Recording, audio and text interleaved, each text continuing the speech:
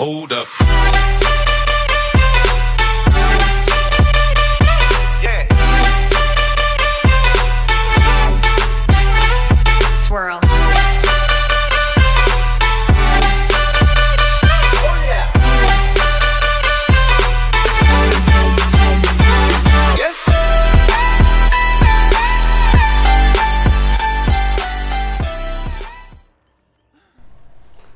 Jeez, was not meaning to be gone that long. What's up, YouTube fam and people that like to occasionally come to my channel just to check out videos. So I was supposed to have gotten out crossplay Dead by Daylight content for you guys and gave you guys an update on my current thoughts of what the game is and the game state and stuff. Didn't get to that. I'm gonna be real with you. I kind of got sidetracked with other games and stuff, and it just never crossed my mind. But one day I was on Dead by Daylight, and I happened to be waiting for a match, and I was scrolling through some comments on my YouTube channel to see if I had missed any or didn't reply to any, and turns out that someone had, did tell me that they wanted to know my thoughts on the crossplay of the game. And I was like, oh yeah, I remember that now. So, hey, I didn't forget. But, I'm making it now. So, my thoughts on the crossplay. This is probably going to be like a 4 or 5-ish part video. I don't want it to be too long, but I still want you guys to have enough gameplay in it. Okay, so, my thoughts on the crossplay. It's really good. I've been finding games and survivor queues very consistently. Now when I play a solo survivor, which you guys know me to be a survivor main, now when I play as survivor and solo queue, I find matches way more consistently. So yeah, I've been finding a lot more games for survivor queue, for solo survivor queue, quite quickly actually. I'd say my survivor queue time for finding solo games is like 30 seconds now, as before the crossplay it was about roughly 3 to 4 minutes. And then my killer queues for the crossplay now is roughly about a minute and maybe 2 minutes, as before the crossplay is about 20-25 seconds. So I am finding games consistently between both. There are those rare occasions for a killer queue where I am not finding anything for straight 7 or 8 minutes, and I might either have to reset my modem or reset my console, and even then that doesn't work, so it's probably not an internet issue or anything like that. Okay, so thoughts, other thoughts on the crossplay. Where do I want to go with this? I'll start with, I guess, what I've been noticing.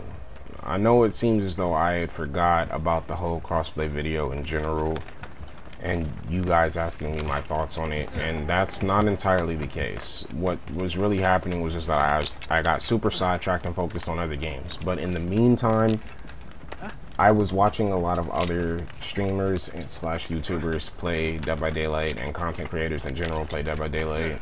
And I noticed this one peculiar thing about the attitudes in Dead by Daylight.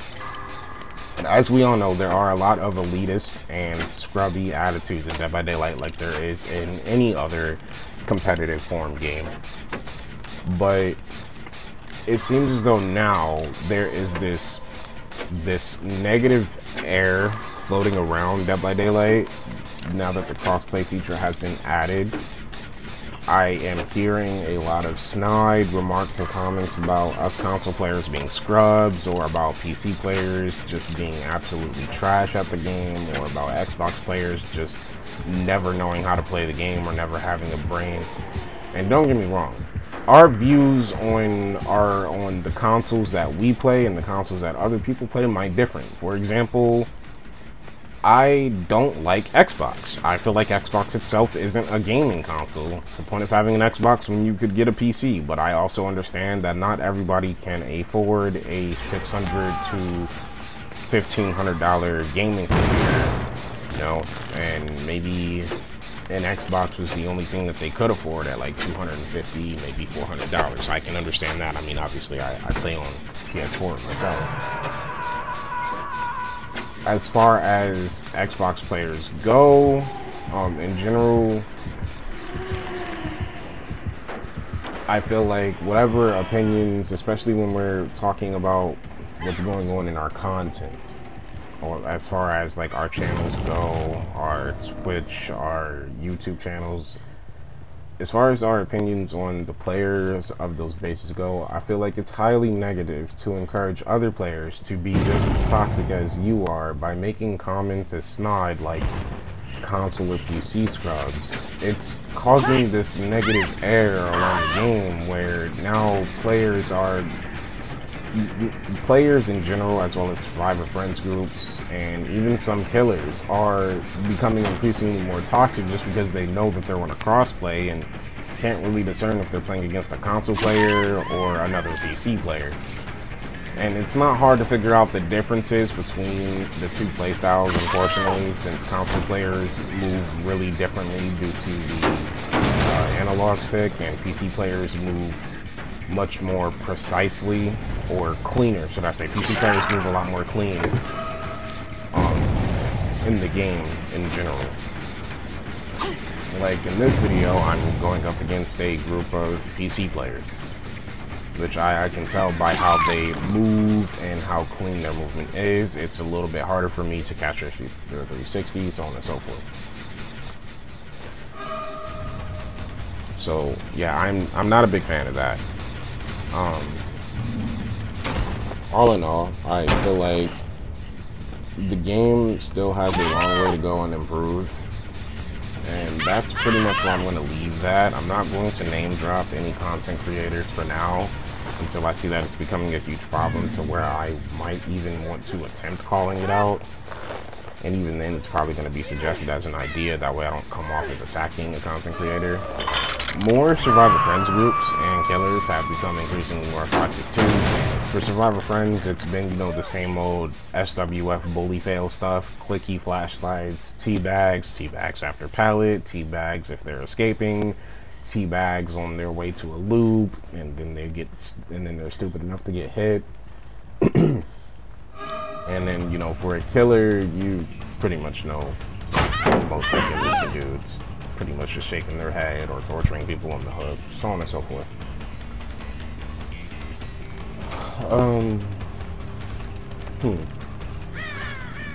Moving on from that point, I'm going to answer a couple of questions that maybe some of you might have for me, whether you're new to the channel or part of the channel or just a random viewer.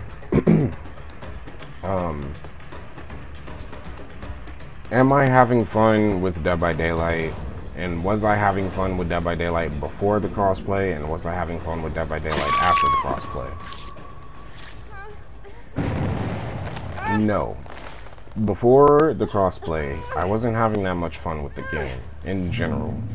I was actually starting to get bored with the game.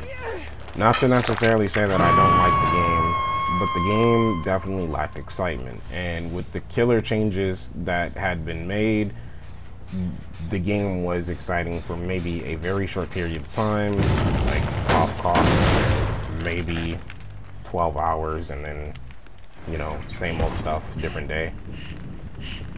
I don't know, I just got bored. Before anybody asks, do I lose that often?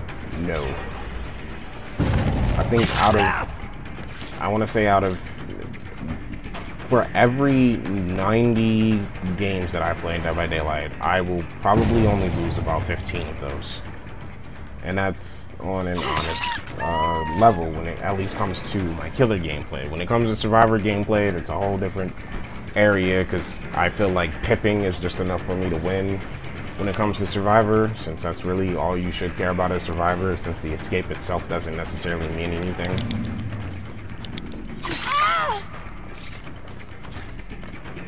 Am I having fun with the game now that the crossplay feature has been added? No.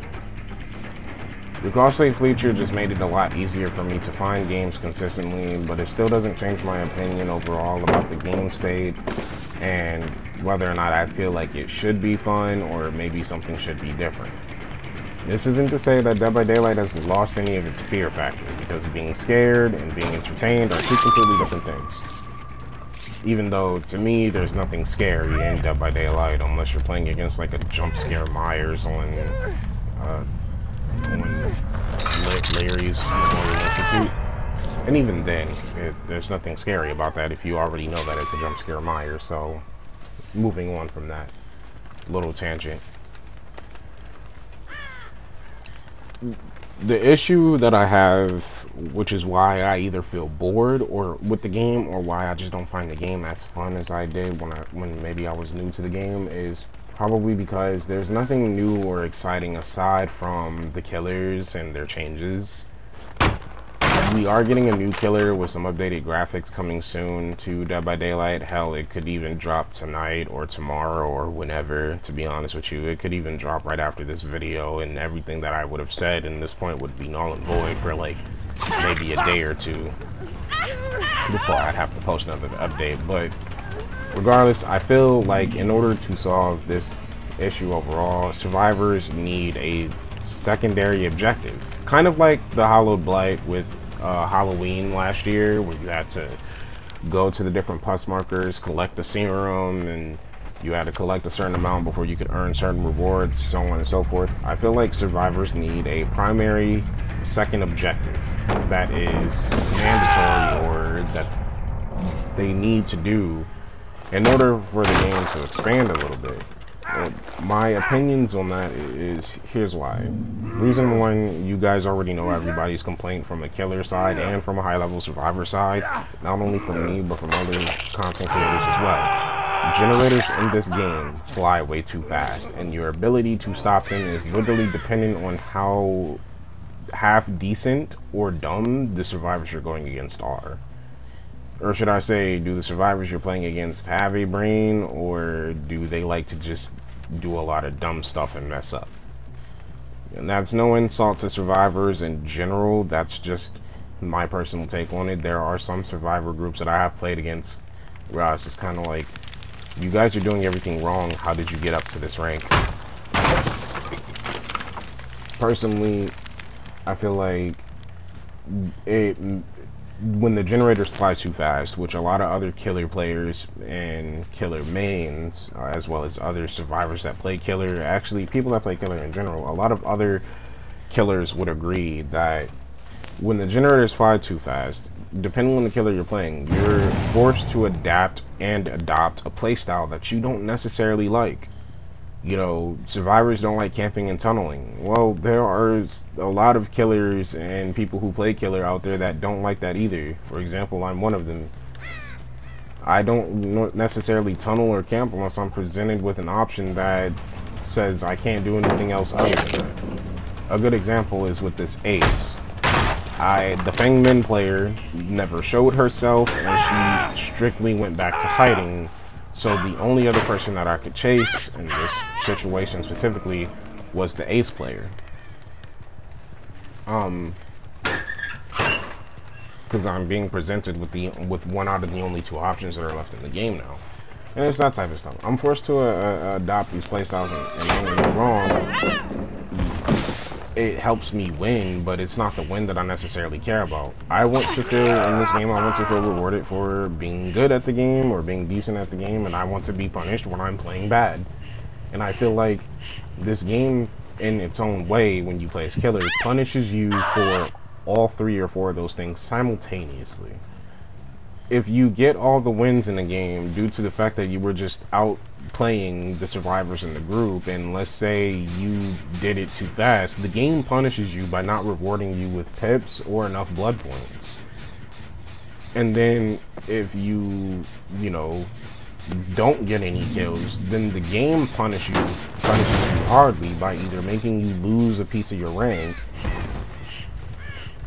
or you you know, only really comes to people DCing really will you use like almost a full rank, because it's, or half a rank, you use half a rank.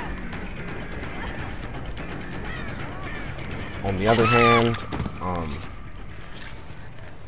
personally, I just don't like the current game state right now. This doesn't mean that I'm not having fun with Dead by Daylight, like 24/7 that I play the game, because if I wasn't having fun every time I get on this game, then I really shouldn't be playing it and I wouldn't be playing it.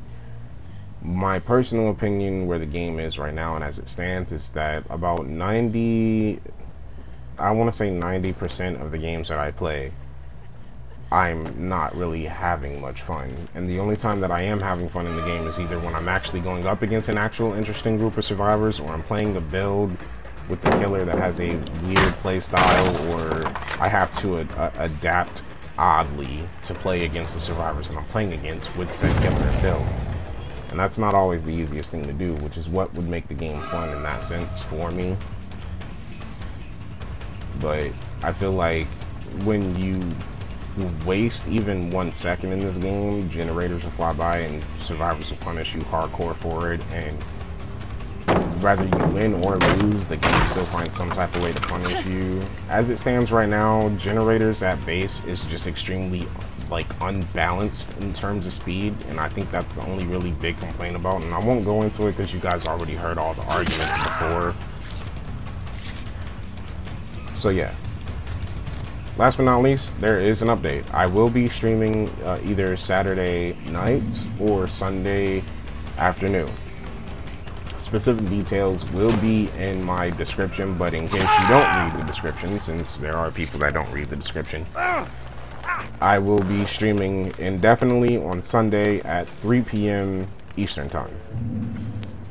And Saturday night, it is a possible that I'll stream. If I do end up streaming Saturday, I will still stream Sunday, and if I don't stream Saturday, I'm still streaming Sunday. No matter what, I'm still streaming on Sunday. Saturday night, you should look at my YouTube channel to find a stream on and live at 9 p.m. EST, and if you don't, then that probably means that I got really busy, since I am supposed to be busy most of that day. Anyway, like, comment, subscribe, let me know your thoughts in the comment section on this video. Peace.